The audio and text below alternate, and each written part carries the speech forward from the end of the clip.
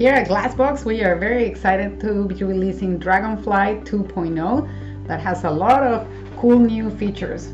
For example, Pi support for live link data streaming.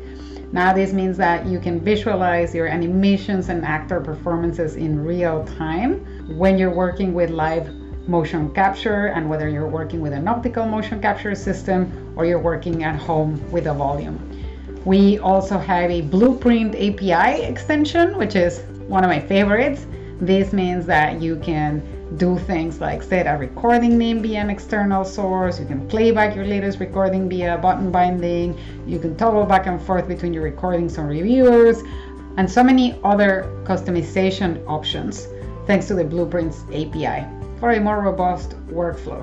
We also have a new custom tracking input API, which means that you can now use systems like Moses or Technocrane or any other professional solutions. We also have native integration with Vive Tracker thanks to our partnership with HTC Vive.